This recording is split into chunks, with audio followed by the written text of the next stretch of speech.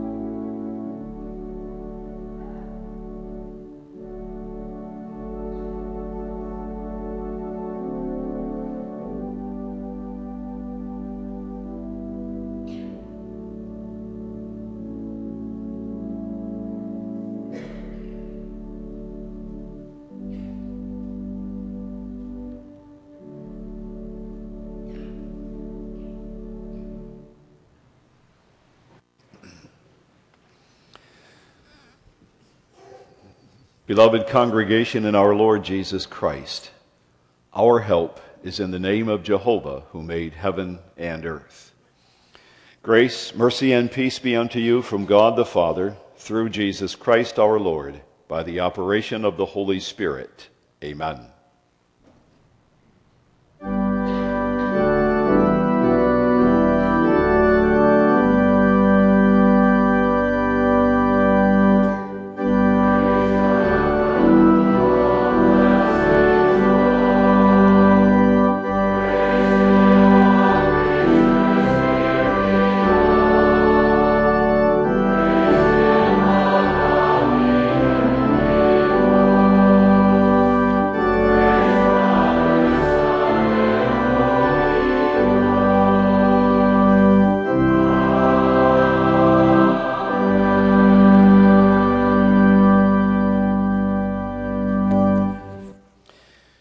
The consistory has one announcement tonight, and that is that the pre-confession class will be held tonight. The pre-confession class will meet after church tonight.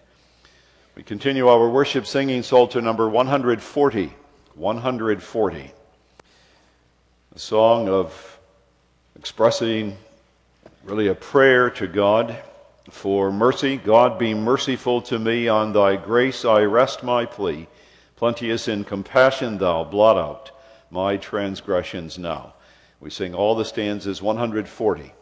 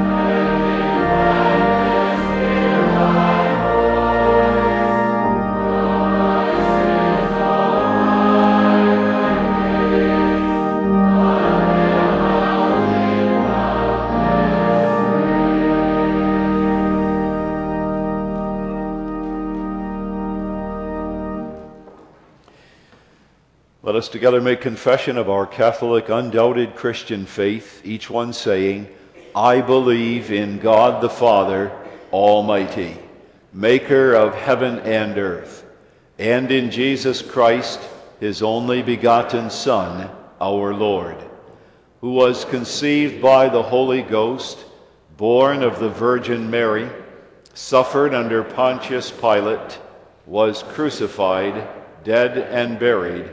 He descended into hell. The third day he rose again from the dead. He ascended into heaven and sitteth at the right hand of God the Father Almighty. From thence he shall come to judge the quick and the dead. I believe in the Holy Ghost. I believe in Holy Catholic Church, the communion of saints, the forgiveness of sins, the resurrection of the body, and the life everlasting. Amen.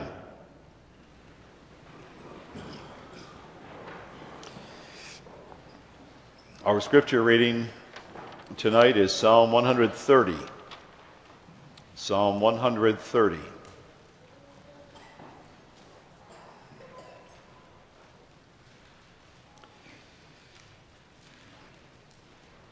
A brief psalm, and the text is the first three verses of the psalm, Psalm 130.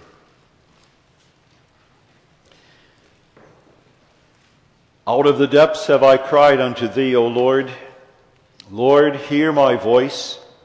Let thine ears be attentive to the voice of my supplications. If thou, Lord, shouldest mark iniquities, O Lord, who shall stand? But there is forgiveness with thee, that thou mayest be feared. I wait for the Lord, my soul doth wait, and in his word do I hope. My soul waiteth for the Lord more than they that watch for the morning. I say, more than they that watch for the morning. Let Israel hope in the Lord, for with the Lord there is mercy, and with him is plenteous redemption. And he shall redeem Israel from all his iniquities. So far we read God's holy word. We sing together Psalter number 150. 150. O Lord, give thou ear to my plea, and hide not thyself from my cry. O hearken and answer thou me, as restless and weary I sigh. The four stanzas 150.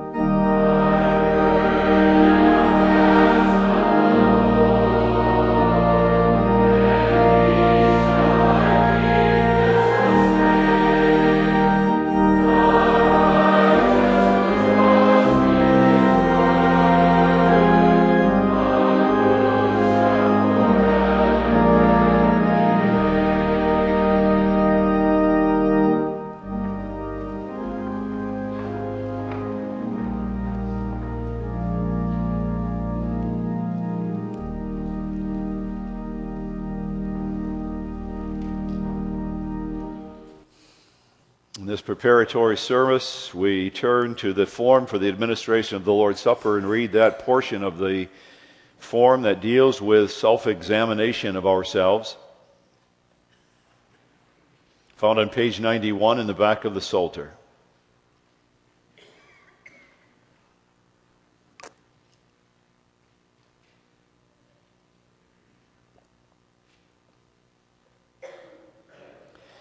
We begin then in the second column. The true examination of ourselves consists of these three parts. First, that everyone consider by himself his sins and the curse due to him for them, to the end that he may abhor and humble himself before God, considering that the wrath of God against sin is so great that, rather than it should go unpunished, he hath punished the same in his beloved Son, Jesus Christ, with a bitter and shameful death of the cross.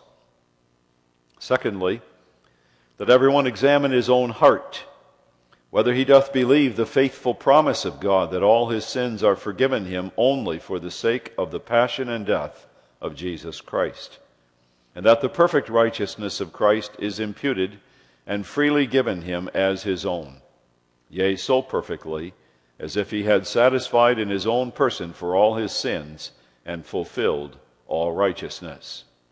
Thirdly, that everyone examine his own conscience, whether he purposeth henceforth to show true thankfulness to God in his whole life, and to walk uprightly before him, as also whether he hath laid aside unfeignedly all enmity, hatred, and envy, and doth firmly resolve henceforward to walk in true love and peace with his neighbor.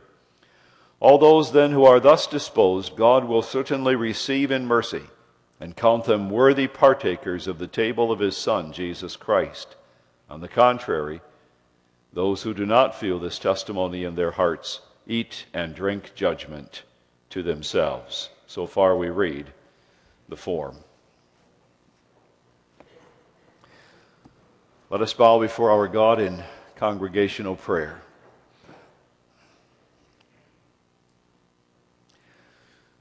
Father in heaven, we bow before thee, casting our burden upon thee, with the certain confidence that all our cries do rise up before thy throne. They arise before thy throne not because we have the right in ourselves, not because we are worthy of being heard, not because what we say is so important or so well put, but they arise before thy throne because of thy Son, Jesus Christ, who takes our prayers and perfects them and removes that which is sinful and adds what is left out, and brings them as the perfect mediator before the throne of the Almighty God. And because of his work on the cross, his work as mediator now, our prayers arise before thee as a sweet incense. They are pleasing. That's the testimony of thy word. That as a father, thou dost delight in the cries of thy children. When we call upon thee, we are commanded to do this. Call upon me, thou dost command us, and I will hear. That's thy promise to us. This is so precious, to know that every cry that we lift up before thee, thou dost hear. And as a father delights in the voice of his children, thou dost delight to hear us. And so we cast our burdens upon thee tonight. The burden of our sorrows, the burden of the grief in a loss of one that thou hast taken suddenly from us. We bring before thee, Lord, the needs of the Bomers family, knowing that thou alone art able to lift them up. that Thou alone art able to give them the strength, give them the comfort, give them the ability to put their trust and confidence in Thee. Lord, this is a heavy blow that Thou hast brought upon them, and Thou hast brought upon us as a congregation. And we bring, therefore, before Thee all our needs. We ask that Thy grace and Spirit is given in rich abundance, and that we can find in Thee the promise fulfilled, that Thou wilt never leave or forsake Thy people. The promise is that all things that happen to us never ever come by chance. And they never come without purpose. That Thou in Thy mercy and goodness has planned the life of each and every one of us, and that our lives are so directed by Thee that everything in them works for our good. And at the same time, for Thy glory. Because as it works for our good, we understand that this is our eternal good. This is for our spiritual strengthening. This is to prepare us for our place in heaven, when we take the place in the multitude that cannot be numbered, prepared exactly as Thou hast determined, by every experience, by every joy, by every sorrow, prepared exactly for the place that Thou hast determined for each and every one of us. Different, unique, special. And all the experiences of life are preparing us and bringing us home. Lord, give us the grace, and give the family the grace too, to be able to say with Job, the Lord gives, and the Lord takes away. And blessed be the name of our God. We do bless Thee, but we bring our burdens to Thee and cast them upon Thee and ask for strength to go forward. We bring before Thee the burden not only of sorrow, but of guilt, the guilt of our own sin. For we are sinful. Our best work is but a filthy rag. We would never ever dare to bring anything that we have done before Thy throne for approval. And many times we walk in sin. Many times our thoughts and minds are not inclined to heaven, but heaven is the farthest thing from our mind. We're on the earth, on the things of this earth, on the treasures and the pleasures and the possessions of this earth. And so little time we have for the things that are heavenly and spiritual, the things that are the only things that are important in life. We confess our sin. We confess our sinfulness, that it's our very nature to be so inclined. In fact, worse, it is inclined to hate Thee, to despise the things that are heavenly, to hate even those that are around us in the household of faith, and to use everything and everyone only for our own sinful pleasures and exaltation. We confess our sinfulness. We bring, therefore, all our needs and our cares and our troubles and our guilt to the throne of Jesus Christ and lay them down there, knowing that He has paid for our sins in His cross. And that as a merciful high priest, He looks upon us, not despising us, not abhorring us, not ashamed of us, but that he considers us in love, the same love that he has that led him to give himself for our sins to the shameful and bitter death of the cross.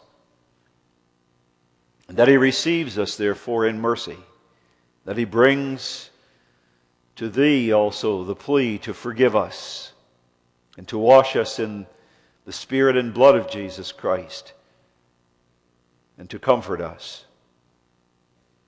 We ask, therefore, Lord, for that blessing and pray that this is given to us that we may be able to worship thee, to bring our praises to thee, to offer our alms as tokens of our thankfulness, to be able to worship and exalt thy name. We will add nothing to thy glory, absolutely nothing. We never will. But we do desire to praise thee in a way that is right and proper. So keep us from every sin even here. Give us a rich measure of the Spirit so that we have wisdom, that we have understanding, that we are able to draw near to thy word. That word is as an open book to us tonight. That the Spirit gives us wisdom and understanding. Bless thy servant. Use him tonight as an instrument in thy hand to lead us in worship not only, but to bring the word, especially the word of the gospel of Jesus Christ, so that he with us may be edified by the word, and that together we may bring forth a sacrifice of thanksgiving and praise to thee. Lord, uphold us in our daily walk.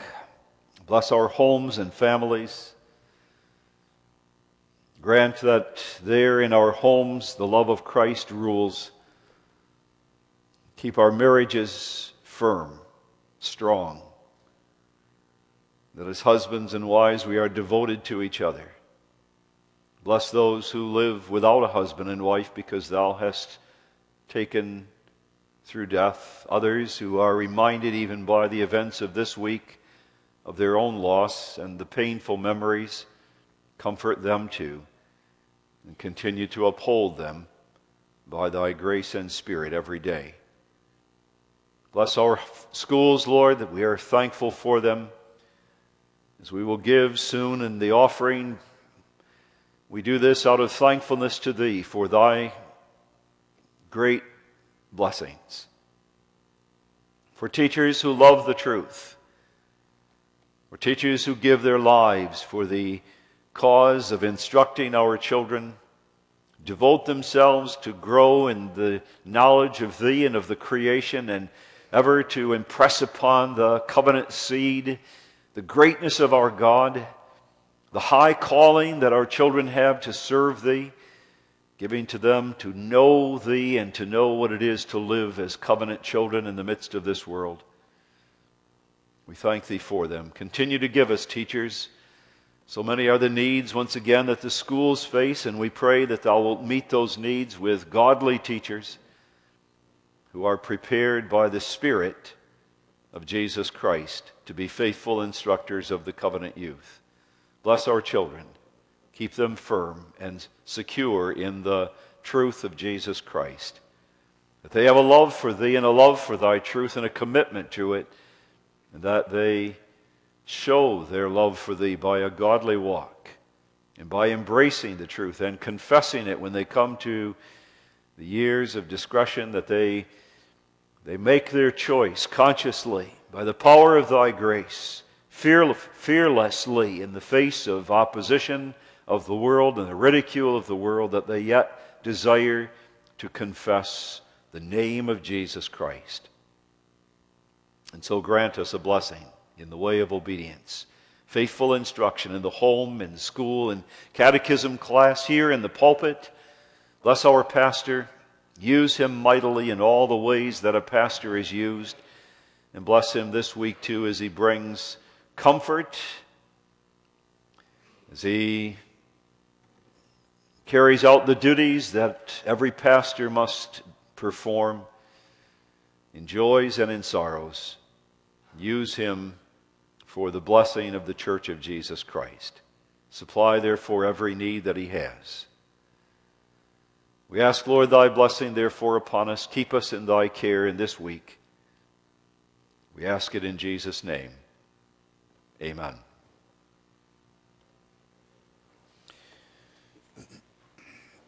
We worship the Lord in the giving of our offerings, the first collection for Heritage Christian School and the second for the Protestant Reformed Scholarship Fund for teachers and ministers.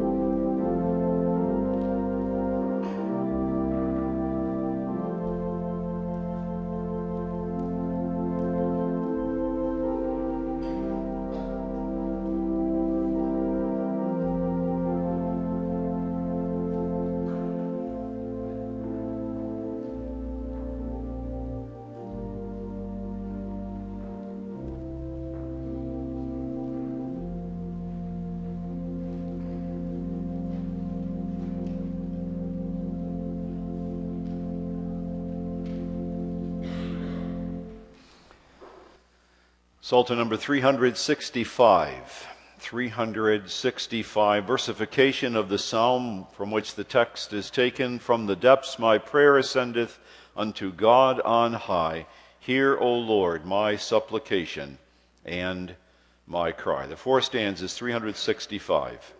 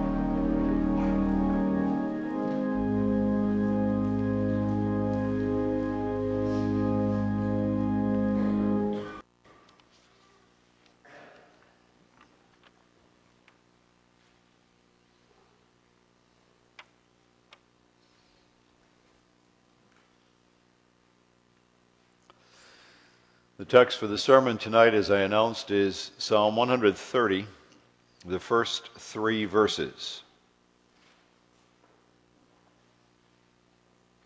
Out of the depths have I cried unto thee, O Lord. Lord, hear my voice. Let thine ears be attentive to the voice of my supplications. If thou, Lord, shouldest mark iniquities, O Lord, who shall stand? Beloved in the Lord Jesus Christ, the words of the psalmist in the text that we consider tonight are our words. I preached on this text in other contexts when I had to try to almost convince the people, almost bring them to the point that they could say, yes, this is what I'm seeing. But tonight, these are our words. Death has come into this congregation, taking a member of the congregation not only, but a husband and a father and grandfather, a brother and a son, of people that we know and people that we love. And death is cold, and death is harsh. It's an enemy that tears apart the very fabric of our lives. It is sudden and unexpected. No one of all the people that knew Bruce expected that he wouldn't be in church today, that he wouldn't be around any longer. It is absolutely sudden and unexpected. It is powerful. No one can overcome death. No one can hold on to his own soul. When death comes, death conquers. And it's final. Absolutely final. Separating us from someone that we know and love for the rest of our life on this earth. There is that absolute separation. Tonight we deal with this. We deal with the loss that God brings upon us as a congregation. And the believer, in his sorrow and his loss and his pain, can be pressed down, as surely the family is tonight, so that he cries out with the psalmist, out of the depths have I cried unto thee, O Lord. O Lord, hear my voice. Clearly the psalm is a prayer to God. It's a prayer of a believer in deepest distress. It is an urgent cry. Out of the depths of despair, he cries out unto God. He is experiencing, obviously, overwhelming troubles and overwhelming sorrows in his life. But there's more to it than merely the troubles and the sorrows that the psalmist is experiencing, because the psalmist is a believer who has taken stock of himself, taken stock of his life, of his own situation, and he has looked at himself. He's looked at himself, and he has seen the true cause of his misery. The Heidelberg Catechism does that. Every time we go through the Heidelberg Catechism, we come to those first few Lord's Days, and the Lord's Days explain what is the real reason for your misery. What's the true cause here? And the psalmist says, rather the Heidelberg Catechism and the psalmist says, it's you. It's your sin. It's your guilt before God. That's the cause of your true misery. It's your own sin. The psalmist has faced that. in all the troubles, yes, he has troubles, he has things that are pressing him down so terribly hard that he can cry out the words of the psalm. But it isn't merely the troubles of life. It isn't merely the sorrows of life, finally. It is his guilt that is the most horrible weight pressing him down. We pray the same words tonight. And for us too, our cry from the depths must not be merely because of the sorrow of the heaviness of death. That is part of it. That surely may be and is a part of the cry of the believer. It is. But our cry too must arise out of our recognition of our own state, our sin. The reality is that the experience of great adversity in our life and the knowledge of our sin very, very often come together. Because tragedies and heavy strokes that God lays upon us, whether it be as an individual or a family or a congregation, those heavy strokes that God lays upon us has a way of drawing attention to our sinfulness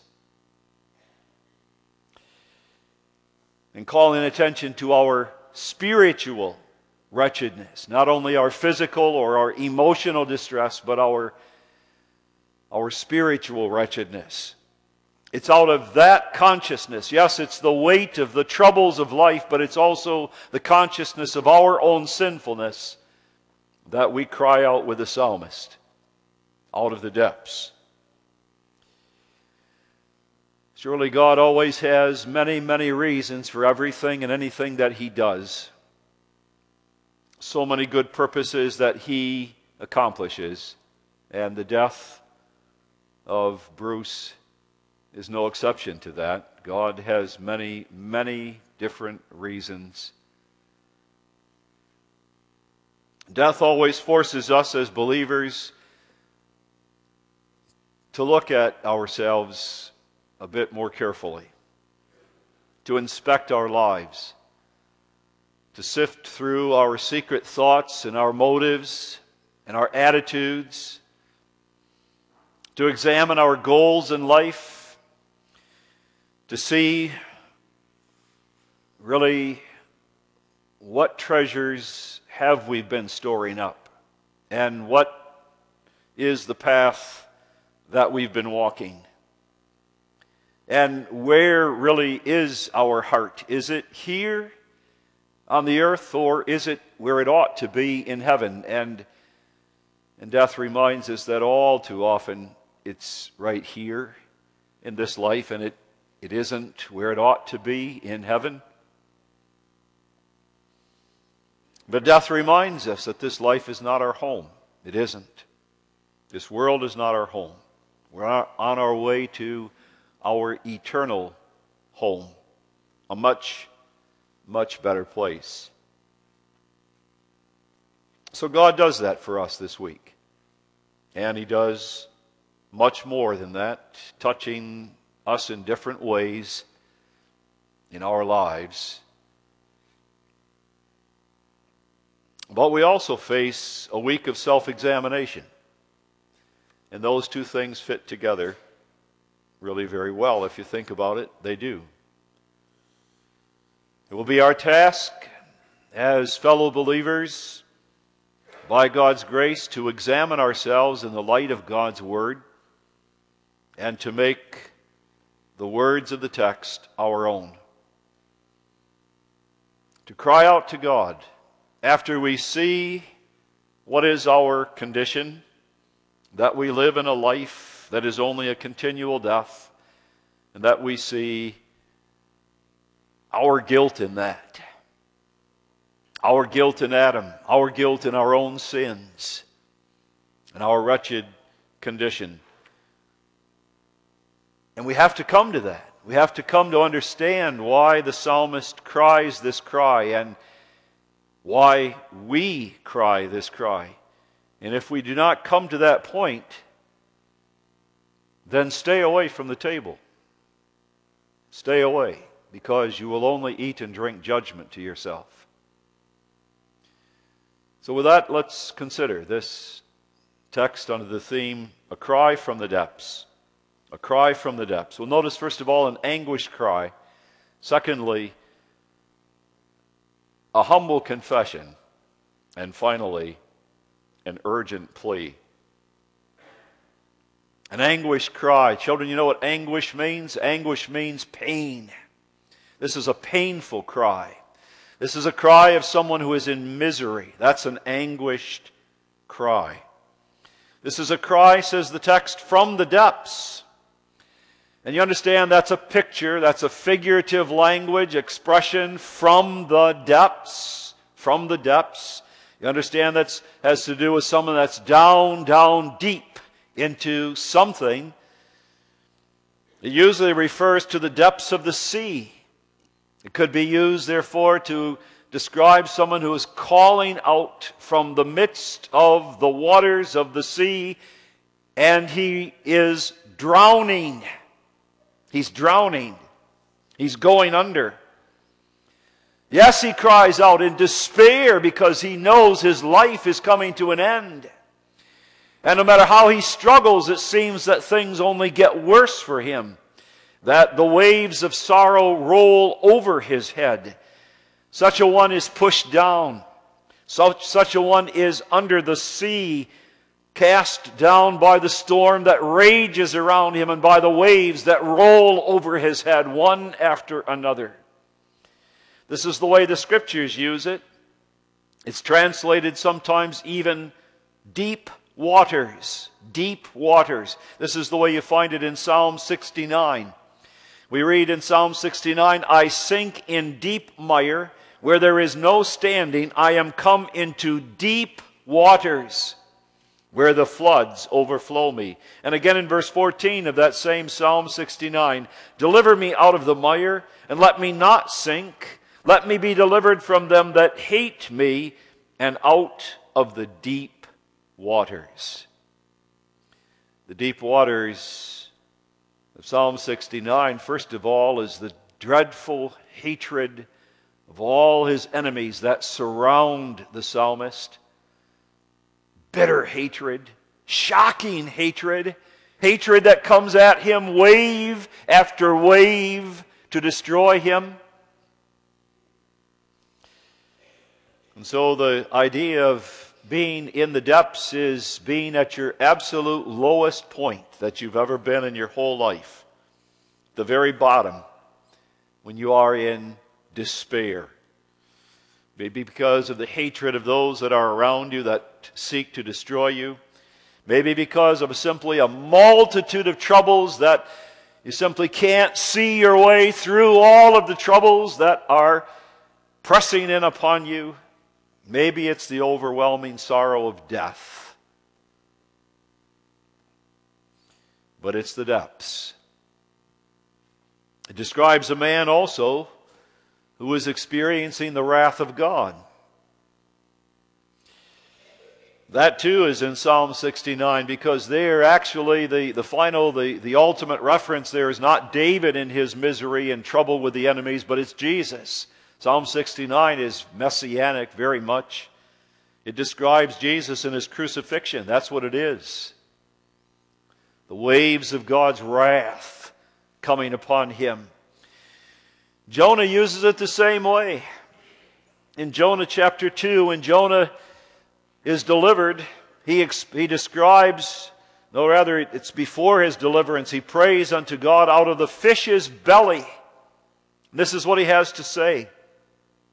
I cried by reason of mine affliction unto the Lord, and he heard me.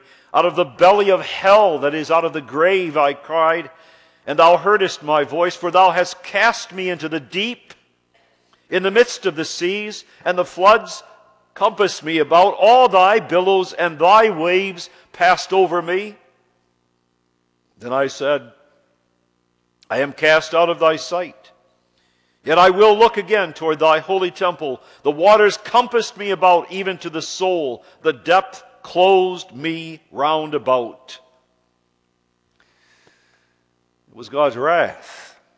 He deserved that. He knew that. God was angry with him for disobeying God and running from the command to go to Nineveh. God's wrath is a burning hatred of sin. Every time God's holiness encounters wrath, every time God's holiness encounters sin, there is this reaction, this response of wrath that God has against all iniquity, all sin. And God's wrath is infinite. There is no limit to God's wrath because there is no limit to the holiness of God. It is infinite. And therefore that wrath of God overwhelms in dread terror. Anyone who is under the focus of the wrath of God is simply pressed down into the depths. The psalmist finds himself in the depths. We do not know exactly the circumstances of the psalmist. Troubles, maybe enemies that surrounds him, maybe the sword within his own family, his own son rising up. That's about as low a point as you can get. And then the nation of Israel divided into two camps in civil war, with his son leading one half and another groups following him. That's about as low as you could get. Maybe it's the death of a loved one. Maybe it's severe depression. The psalmists sometimes talk about depression that he has experienced. Psalm 42, Psalm 43, horrible depression that seems like he's never going to get out of it. Maybe it's a time like that. Maybe he faces death himself. But he's overwhelmed by it. He's overwhelmed by his troubles, and he's overwhelmed and convicted by his own sin and his own sinfulness. Because he understands that there's a connection between the adversities of life and sin. He understands there is a connection. A connection between sin and God's wrath. And troubles in this life remind him of God's wrath. In the first place, that's true because all afflictions in this life are a result of sin. Adam's sin. All the sickness, all the pain, all the heartache, all the fighting in life is rooted in Adam's sin. He knows that. Before sin, there was no death. There was no sickness. There was no cancer. There were no heart attacks. None of that. Not before Adam sinned. But because of Adam's sin, God's curse came upon the whole creation. And death came upon the whole creation. And all the misery and the sorrow of death. The psalmist understands that. That's why in our lives too, when afflictions come upon us, we're reminded of sin. Just in a general way.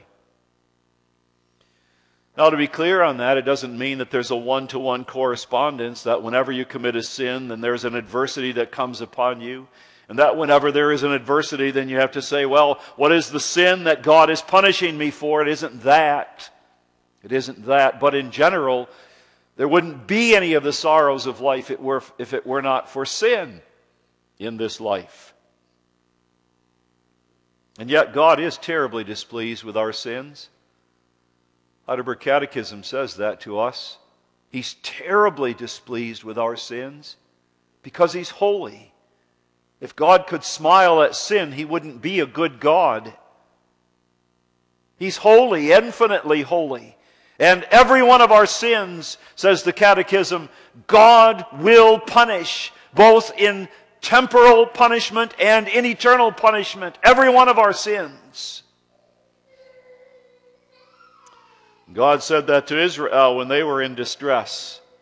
Through the prophet Jeremiah, chapter 30, verse 15, God said to Israel, "Why criest thou for thine affliction? Why are you crying about your affliction? Thy sorrow is incurable for the multitude of thine iniquity. Because thy sins were increased, I have done these things unto you." And so again, in times of trouble, the believer looks at himself. He examines himself in the light of God's Word and asks, is there a cause for this? Is God speaking to me not only in a general way of reminding me of the shortness of life and reminding me of my sins, but is He talking to me directly and chastising me for a particular sin that I must root out of my life? There are times that God does that too. Chastises us for particular sins. But even if it isn't for a particular sin, there's always sin. And so the psalmist, from the depth of his afflictions, has appraised his own spiritual condition, and he's reminded, I am a vile sinner. I am born in sin. I continually sin against God. My very nature is prone to sin against God, and those sins separate me. They separate me from the love of God. I don't experience the love of God. Never. I know He doesn't take it away, never, but I don't experience that. I'm experiencing instead His disfavor, and that's horrible to me, to live that way. He cries out, therefore, from the depths, even in despair, under the pain of separation from the love of God, and even feeling the rejection of God, experiencing the wrath of God against sin, because God does have wrath against our sins. He does. And he cries out for mercy. Who is this? Well, we have to see that this is a repentant child of God. It's not the godless of this world. Even though from a certain point of view, they are in the depths. They are under the curse and wrath of God. The Bible says the curse of God follows them wherever they go, even into their home. The curse of God is there. The curse that says, you will die. That's a horrible thing, to be under the curse of God. And they know that when they get up in the morning, God's curse is there, and the wrath of God is revealed against all iniquity and all ungodliness, and every bad thing that happens to them is just another judgment from God that is dragging them down closer to the grave and finally to hell. They know that. God is against them. They are in the depths. But they will not cry to God. They hate God. They hate Him with all their being. They will shake their fist in the face of God, even on their deathbed. They will not cry out to God for mercy. This cry is not the cry of the ungodly. It's not the cry of an impenitent believer, an impenitent child of God. He too is in the depths. He's forsaken the law of God. He's returned to the bondage of sin. He's immersed himself once again in the horrible sins that he once left, from which he was once delivered. He now loves his sins. He's hardened against the Word of God. Admonitions that come to him from the Word of God, he casts them away in disdain. He will not listen. God's chastening hand is heavy upon him. His sins cut him off from any favor of God, and he is pining under the wrath of God. But in his impenitence, so long as he lives that way, he will not cry out to God. He will go on. He will not even admit that they are from God. He won't admit that God is chastising him. The cry is not from the godless, and it's not from the impenitent child of God, and it's not from the self-righteous Israelite either. There are those. They trust in themselves. Their trust is in their ability to keep the law of God. They're in the depths too, from a certain point of view, because they have no assurance of salvation. They delude themselves maybe into thinking that they don't have to worry about hell because they're good enough, but God does not give them any assurance of salvation. The only thing that God ever does is turn His face away from that. In anger, He chastises them. He punishes them. But they will not cry out to God the way the psalmist does here, because to do that would be to have to admit that they are not measuring up to the standards of God's law. Their prayer is not, I cry out from the depths. Their prayer is, oh God, I thank Thee that I am not as other men are.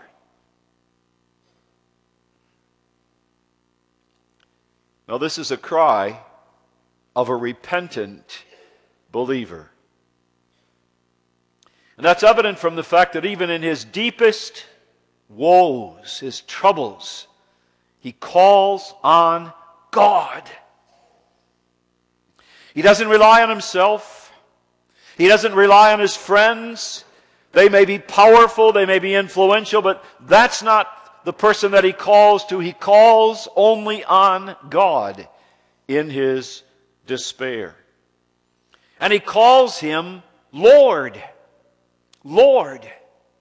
And when you call God Lord, you are acknowledging that God is sovereign over all the affairs of your life.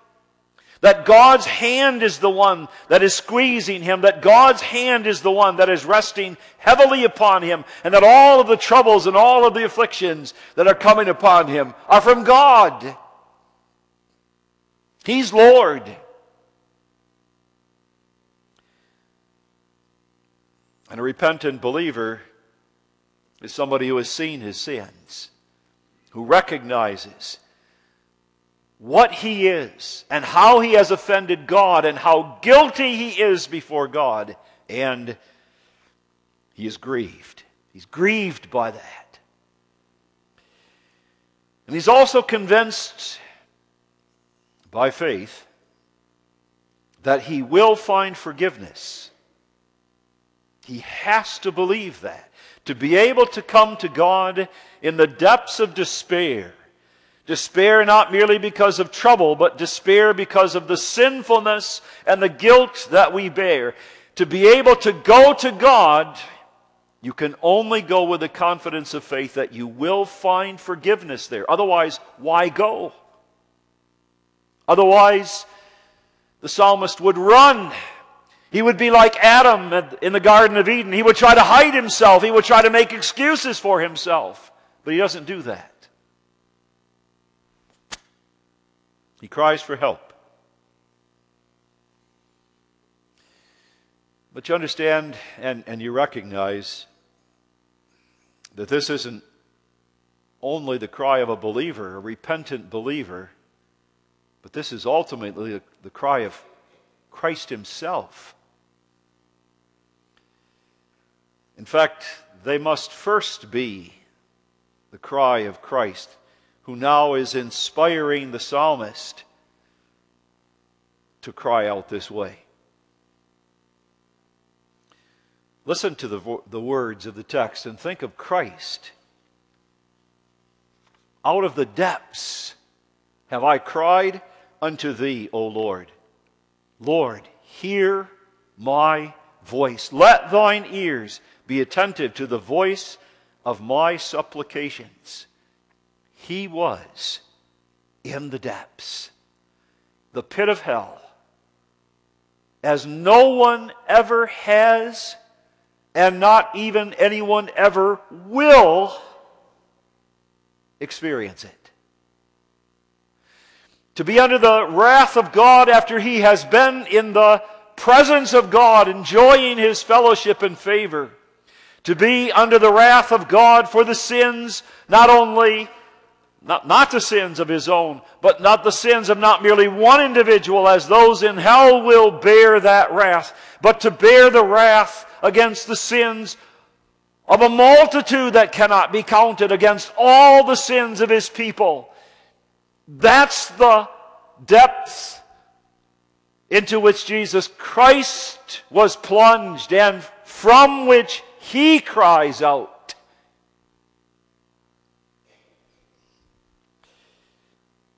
God had cast him away, as it were, out of his presence. Wave after wave after wave of God's infinite wrath poured over his head. Jesus says, I cry from the depths. I cry for deliverance. I cry for evidence of the favor of God here in the pit of hell. I cry for mercy, O God. O God, in wrath, remember mercy. That's the cry of anguish. And thus the repentant believer also makes a humble confession of his sin. He acknowledges his guilt. We read that in verse 3. If thou, Lord, shouldest mark iniquities, O Lord, who shall stand? The word iniquities is a common word in the Old Testament for sin. It means to make crooked, to bend something and make it crooked. No longer straight as the law of God is, but something that is crooked and perverse. And that it means to do something perverse. Scripture describes dreadful sins with this word. It describes the evils of the Canaanite idolatry and the immorality in which they live, for which cause God destroyed them. That's the word the psalmist uses here. It describes the sins of Eli's sons who were cut off out of Canaan. That's the word the psalmist uses here. This is the word that describes David when he went directly against what God commanded, directly against what Joab admonished him, and he numbered the people in his pride. This is the word that is used here. He was crooked. The psalmist, the point I'm making here is the psalmist is in no way making light of his sins. If thou shouldest mark iniquities, those crooked and perverse activities, not only, but crooked and perverseness that makes up our nature. He confesses, I am evil. I am crooked and perverse. I sin. And therefore I am guilty before God. I'm guilty. I deserve His wrath. I deserve His judgment. I deserve to be destroyed. He knows that God is a righteous God. He knows that God cannot approve evil. He knows that God judges with an absolute perfect judgment, and every sin must be punished. Otherwise, God is not God, and God is not righteous. Every sin must be punished. And this also, take note of this, he views his iniquities not in comparison to those people over there and that person over there and comparing himself to them, but he takes note of his iniquities in the light of God's righteousness. That's the only way we can ever examine ourselves. If thou, Lord, shouldest mark iniquities, God is the judge.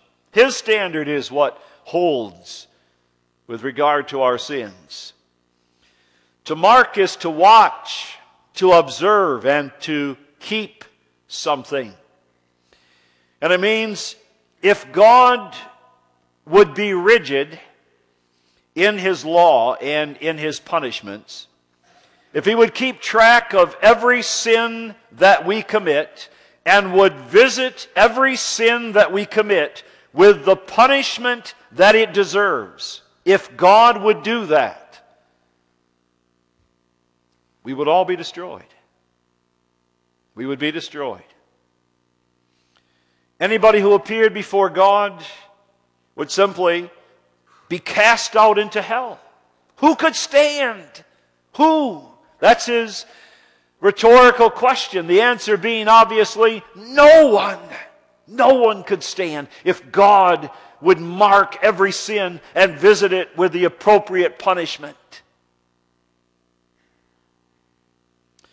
It's apparent that the psalmist does not trust his righteousness to cover anything that he's done. He doesn't bring his works to God and ask that those works kind of be weighed over against the evil that he's done, and then maybe they'll kind of balance each other out. He doesn't bring a single thing from his own works or life. If thou didst mark, that's all he cares about. He stands before God. God is the judge. He puts himself in God's hand. That, of course, raises a bit of a question when he says it that way. If thou, Lord, shouldest mark iniquities, doesn't God mark iniquities? Surely God knows everything. He knows the secret thoughts of our hearts. He knows the secret activities of our life. He knows the things we do in public and private. He knows it all. And God cannot forget what we've done. That's impossible for God to do. And besides, do not we have the testimony of the New Testament that in the day of judgment, every man will be judged according to his own work? So what does the psalmist mean here when he says, if thou shouldest mark? Well, in the first place, he means that in our day-to-day living, God does not, as we just pointed out, God does not bring the punishment that each sin deserves upon our head. He does chastise us. He does. But you understand that the penalty for sin, even the smallest sin, if I may put it that way, the penalty for even the smallest sin is death. And if God would therefore deal with us according to our sins, we would be destroyed immediately. Just one sin would mean we deserve to die, and then not only the grave, but hell. Obviously, God does not do that. We should hang our heads in shame, because when God sometimes touches us and brings affliction on us, then we're so quick to think, I don't deserve such a heavy blow here. Why am I being given such a hard time in my life? When the reality is we deserve far, far worse than we ever receive in this life. Even if God takes a loved one through death, even that. So that in the first place, if thou shouldest mark transgressions, he doesn't visit us with the punishment we deserve for the sins that we commit, though he may chastise us. Secondly, even the wicked do not experience the fullness of God's wrath for the sins that they commit, not in this life, not yet. God holds back. We call that in our catechism class the forbearance of God. God forbears. He does not pour out all his wrath on the reprobate ungodly. Not in this life. He holds back. They will experience it. When the world goes through a horrible time in their life and they blaspheme and they say, I have been through a living hell, they haven't been. They do not know yet the dreadfulness of hell. God does not visit upon them in this life what they deserve. But most importantly, the psalmist means by this, God will never deal with us as we deserve. He never will. He holds back in His long suffering to us. He never gives us what we truly deserve according to our life and according to our sinful nature. He does not punish us with wrath, with that killing wrath. The wrath of God on the wicked is a destroying wrath. Even the wrath that we have in this life, and God does become angry and we experience His wrath, but it's not a killing wrath, it's a chastising wrath intended to draw us back to Him, not intended to destroy us. He never gives us what we deserve according to our own works. The psalmist knows that, and he knows the reason for that. And the reason for that is that God has promised a Savior who will save him, the psalmist, Israel, us, save us from the wrath of God that we so much deserve. That all our guilt and all our sins will be placed on that one.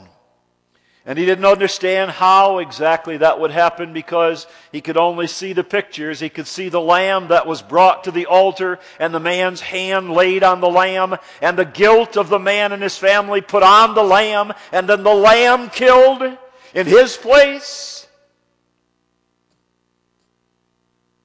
We, of course, see the reality in Jesus Christ. And the psalmist knows, nonetheless, that this is the case. God does not mark iniquities. For His people, they're not kept on them. God, in His long suffering, does not bring His wrath upon His people as they deserve. Only a believer could make this kind of a statement. Only a believer can have this kind of confidence, crying out of the depth, with every indication in his life that God is against him. Only he can be confident and say, I will not be destroyed because God does not mark my iniquities. And yet, even with such confidence, it's still an urgent plea. It's an urgent plea. The urgency is evident from the fact that over and again he calls on God. He uses the names of God repeatedly. He is crying out to Him. Out of the depths have I cried unto Thee, O Lord, Jehovah that is. Lord, hear my voice. If Thou, Lord, shouldest mark iniquities, O Lord, who shall stand? And that he cries. This is urgent. And that he says in verse 2, hear my voice, and let thine ears be attentive to the voice of my supplications. He cries out from the depth with all urgency. He is near the end as far as he is concerned. Emotionally and physically and spiritually, he is in the depths. He is as a man that is drowning, a man that knows that any moment he could slip under and lose it all. He cries out urgently. And obviously he wants deliverance. He wants salvation. Salvation and deliverance from the troubles of life, if God will be pleased to bring that upon him. But deliverance and strength to go on. Strength to go on in this life. And especially deliverance from the misery of sin and death. He needs the assurance that he is forgiven. That God is not against him in his troubles. That is key. He needs the assurance that in all of the troubles of life, God is not against him.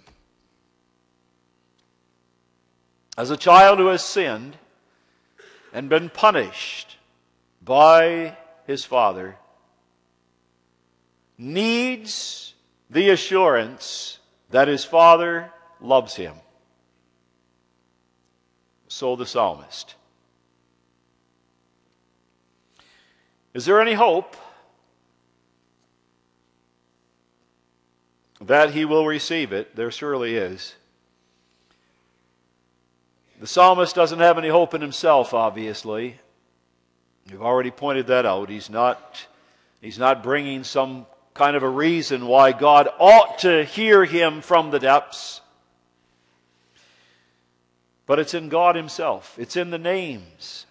Those very names that God is the Lord. That as Lord he is sovereign. That as Lord he has the whole of the life of the psalmist in his hand. All these circumstances are in God's hand. He acknowledges that. God is the one bringing these things. God is the only one who can deliver him. The only one. But he's also Jehovah. The I am. The changeless I am. The one who said, I am Jehovah, I change not. Therefore ye sons of Jacob are not consumed. And the psalmist grabs hold of that because God has revealed to the psalmist his love in the past. And if God is changeless, he loves me still. That cannot be lost. He loves me still.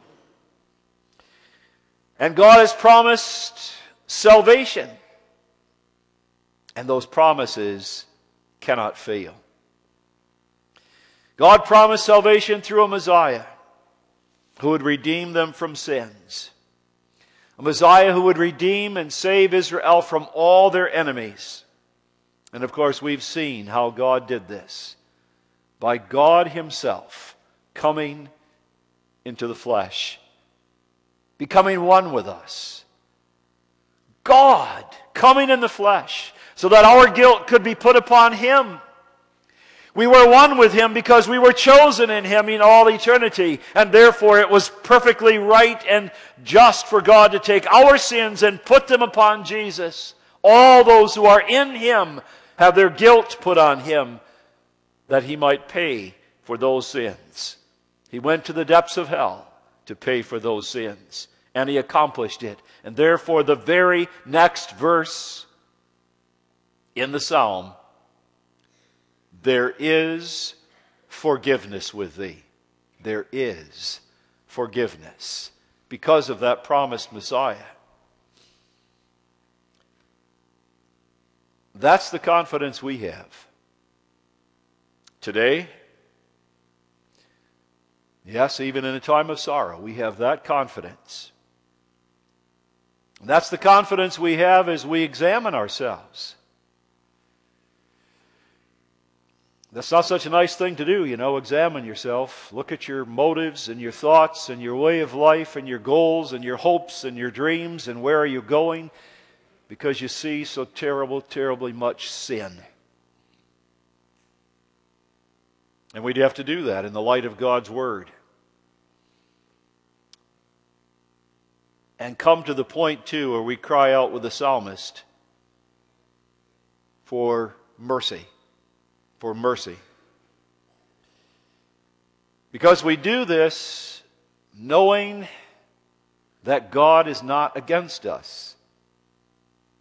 We don't start out wondering whether God is for us.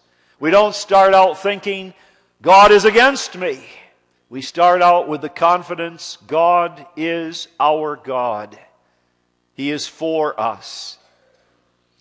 And all the afflictions of life do not change that. And coming to God and opening up our heart and our rottenness and exposing that to the light of God's Word and confessing our sins, that doesn't change that. He loves us still.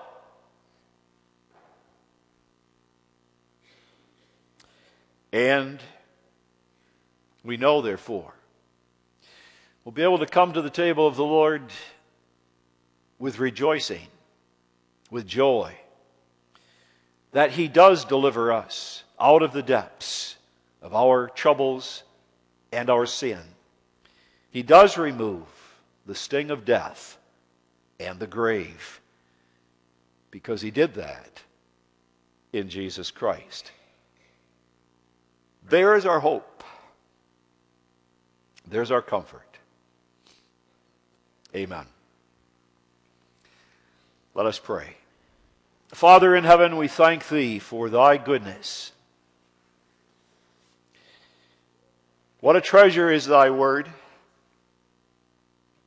How blessed it is to know that Thy saints have often themselves been in the depths. Even the inspired saints have cried out to Thee from the depths. And Thou dost always hear the cries of Thy people. Hear us. Show us our sinfulness. Show us the way of repentance. Give us the grace to repent as we need to.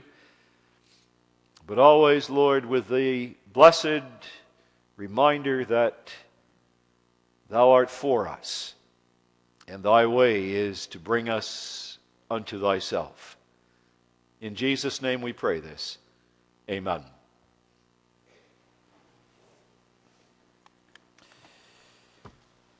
Psalter number 426. 426. I love the Lord, the fount of life and grace. He hears my voice, my cry, and supplication. And then the psalmist goes into his experience. The cords of death held me in deep despair, the pangs of hell like waves by tempest driven, and so on.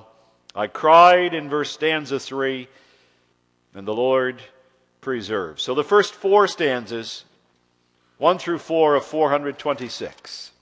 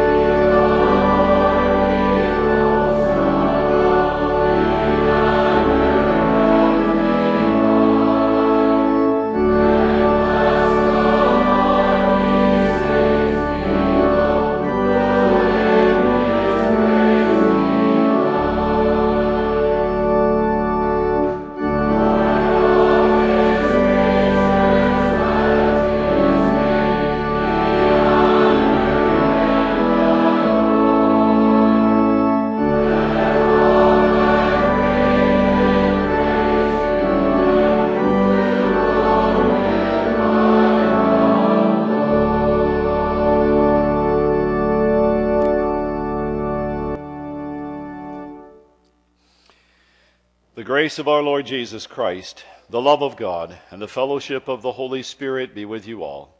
Amen.